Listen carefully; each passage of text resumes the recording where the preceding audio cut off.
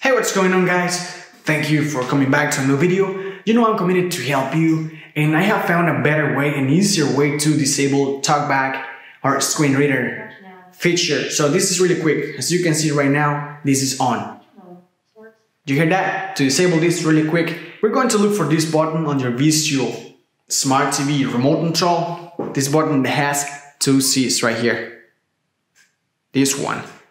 Once you have found it, we are going to press and hold down this for 4 seconds. So press and hold it for 4 seconds or until you get this menu that says accessibility on the top left, right there. So once we are here, we're going to scroll down and we're going to select talkback. Right now it's on, as you can see, it says on. So we press the OK button. Now we have two options. We're going to highlight the option that says off because we want to disable it. So we press the OK button to set it to off, like that. And as you can see, it says talkback off. Let me show you. Now it is working without the voice assistant. Of course, if you want to enable this, you can do it as well. So it depends on your need. I hope this video has helped you.